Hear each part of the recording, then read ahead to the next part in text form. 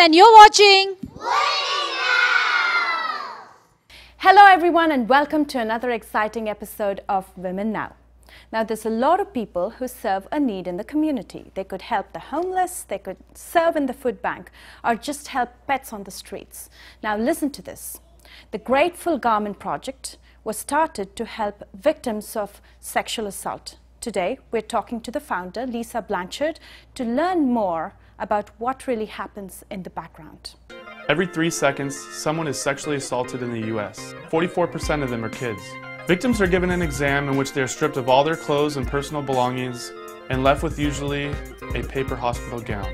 The GGP restores dignity by providing clothes, shoes, blankets, food, and toiletries.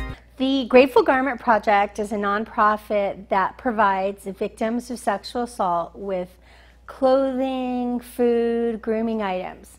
The reason this is necessary is when somebody is a victim of sexual assault and they go in to have a SART exam. SART is an acronym.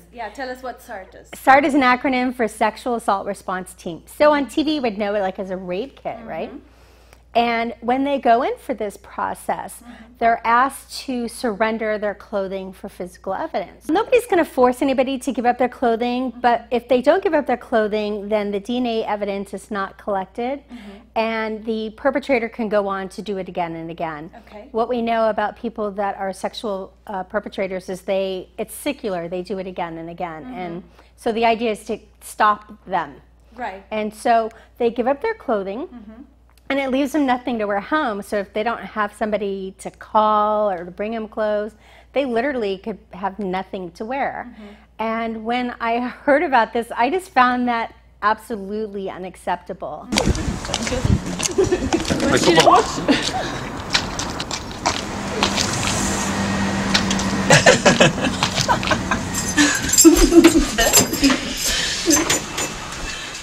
What gives him the right to expect that? I'd really be looking forward to a night out with the girls. As soon as I saw her, I knew she was my type. She was flaunting herself like you wouldn't believe. Definitely asking for it. I'd felt great going out in that dress. I saw him, fancied him straight away. He bought me a drink and we started flirting. I thought he was lush. We got close on the dance floor and had a few more drinks. She said yes to a drink easily enough. She was all over me. She wasn't holding back on those shots. Then he asked if he could walk me home. I was well chuffed, you know. She let me walk her home. Back for coffee. You know. I was really looking forward to spending time with him alone, just the two of us. I thought she might like it if I took control. A kiss and a cuddle, yeah, but that was all I'd wanted. I'd never wanted it to go that far. And I told him, but he just wouldn't back off. She shouldn't have kissed me like that if she hadn't wanted it to go any further. Why did he have to push it that far? If she hadn't wanted it, she should have said so sooner. You can't get away with leading a guy on like that.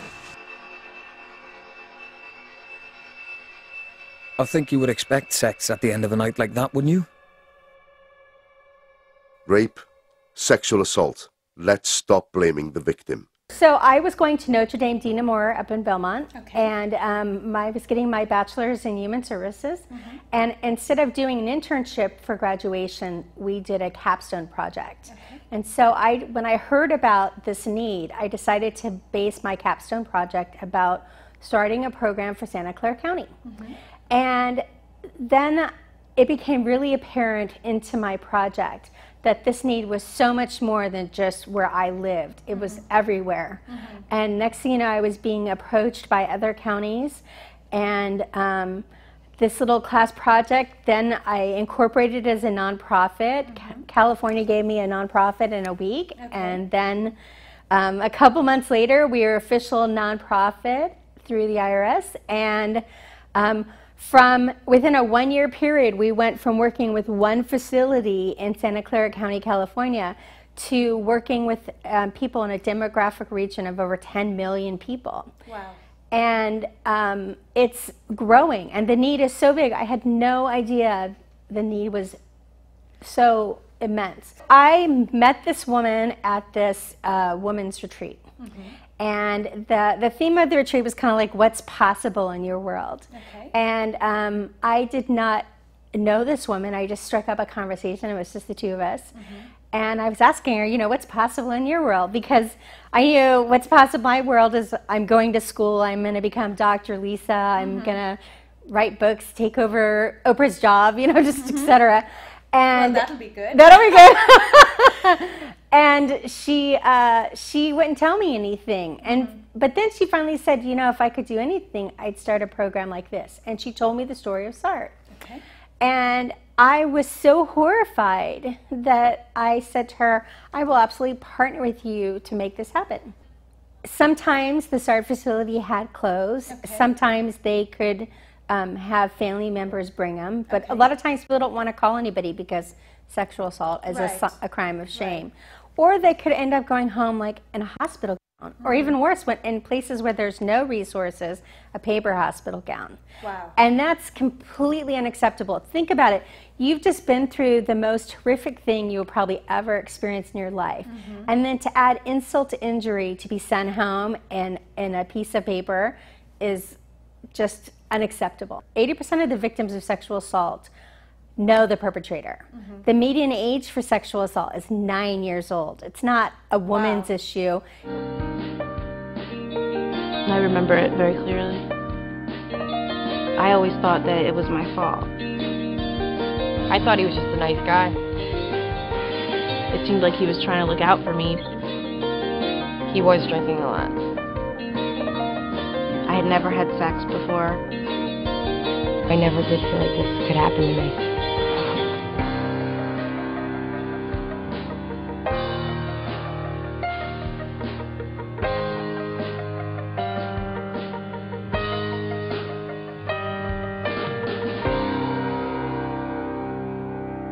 Where we live in California, the median age of people that are going through SART exams are about 14. And this is also true for sex trafficking people, because they're part of people that are being sexually violated.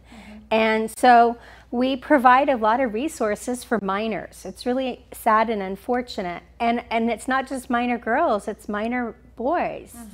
And so the other thing is, so getting the news out, letting people know that there's this need. And resources. We're a young organization. We've just been around for 2 years. And we have a zero marketing budget. And so just letting people know, this organization is completely grassroots run. It's run not on grants and corporate donations, but on individuals just like yourself. So one of our greatest avenues for raising money and getting the word out is that people host a gathering for garments. And what a gathering for garments is you open your home, you invite your friends, your family, your neighbors, your co-workers, and you invite them to come and have a party of whatever choice you want. And they all bring either a monetary donation or new clothing. And then we give a presentation demystifying what sexual assault is, making them aware of what the issue is and what the need is. Because the number one thing I hear from people is, I had no idea.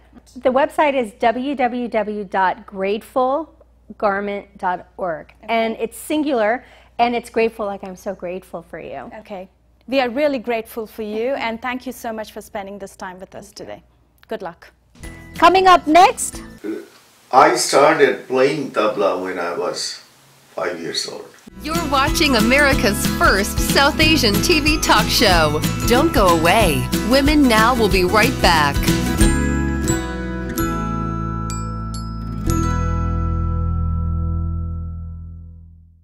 Namaste, this is Sanjeevani and you're watching me on Women Now, Aaj Ki Nari Ka channel. Namaskar. It is my distinct honor and pleasure to be here in the house of Pandit Swapan Chowdhury in San Rafael, all the way from Kolkata. You've been here for 33 years in this country.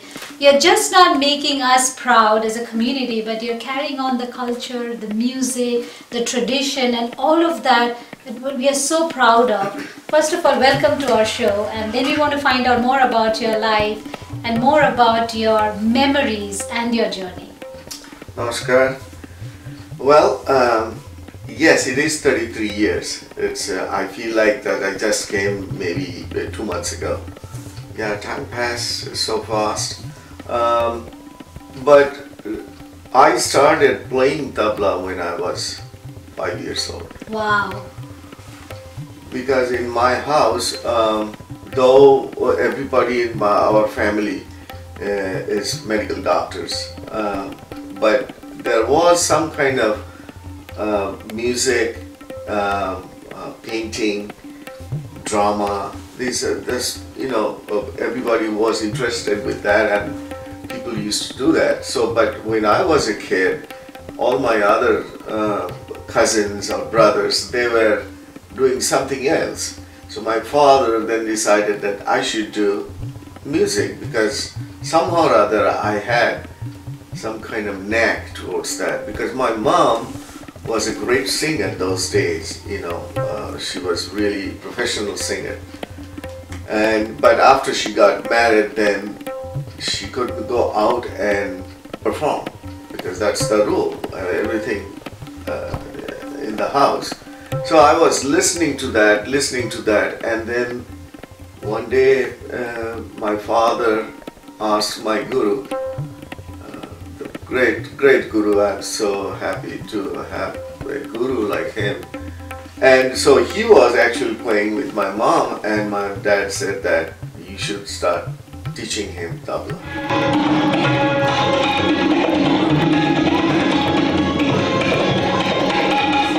What do you think defines a great musician? It's the discipline. The first thing is discipline, and also your love towards music or any form of art. You have to have a love for it, and you have to discipline yourself.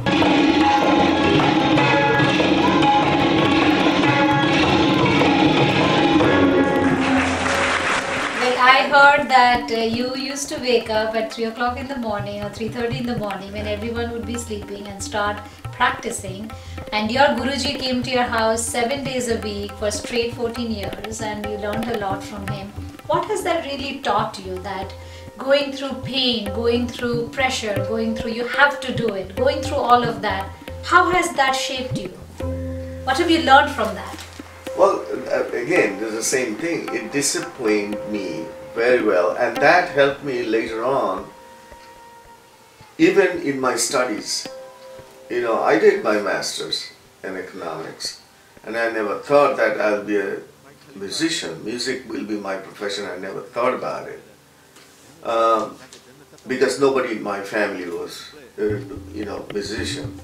But what it happened is that it was at that time, obviously, I was a little kid, and I didn't want to get up at 4:30 when everybody is sleeping and I am practicing, But it was my dad.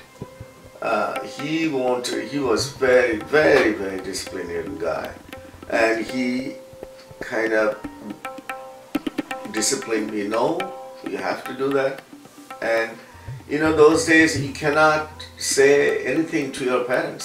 But those days you may have hated him, but now you respect that he forced you to do that. And because a lot of us give up along the way. We feel that. But after a few years, then I started really liking it. Not loving it, but liking it. And then the more I was doing it, then finally I, fell in love with it. Coming up next.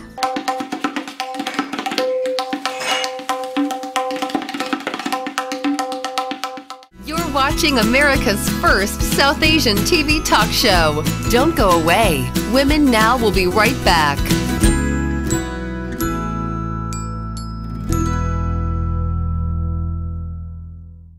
Hi, I'm GT. And I'm Kavya. And you're watching Women Now. Remember to eat healthy.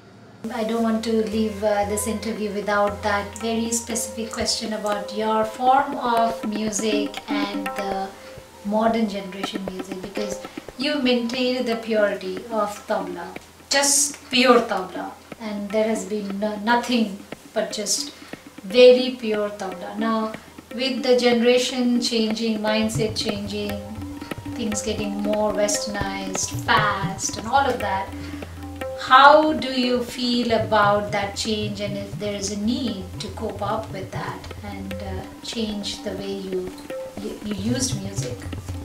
Look, if you taste a good food in a good restaurant, every time you will try to go there. So music, whatever it's happening, you see, it's happening, but it's coming and going. It's not staying. You see what I'm saying?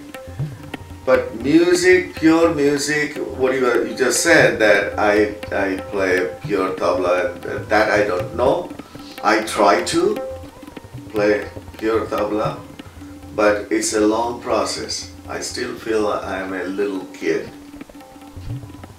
I mean, it's lost. But anyway, pure tabla or pure music is like truth. Can you hide the truth? You cannot.